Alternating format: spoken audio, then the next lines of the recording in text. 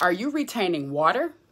Dr. Kina here, your favorite nationally certified personal trainer.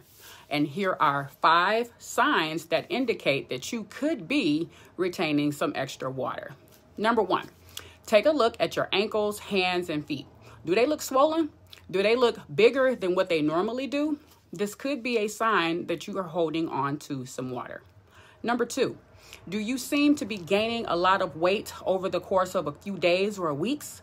This could mean that you are retaining water. Number 3, do you have a diet that is high in salt, meaning you eat a lot of salty foods and snacks? So high salt diets definitely cause water retention, and it can also have a negative impact on your blood pressure. Number 4, have you been sitting down for long periods of time?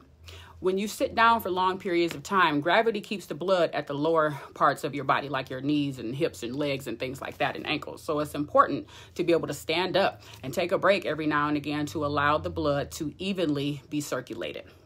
Number 5, are you taking medications? Now, there are certain medications that can cause water retention. For example, high blood pressure medications, as well as non-steroidal anti-inflammatory drugs, as well as over-the-counter pain pills such as aspirin, as well as ibuprofen. If you think that you are retaining water, then of course you want to always talk to your medical professionals and let them know of your concerns, okay? With love, light, and positive energy.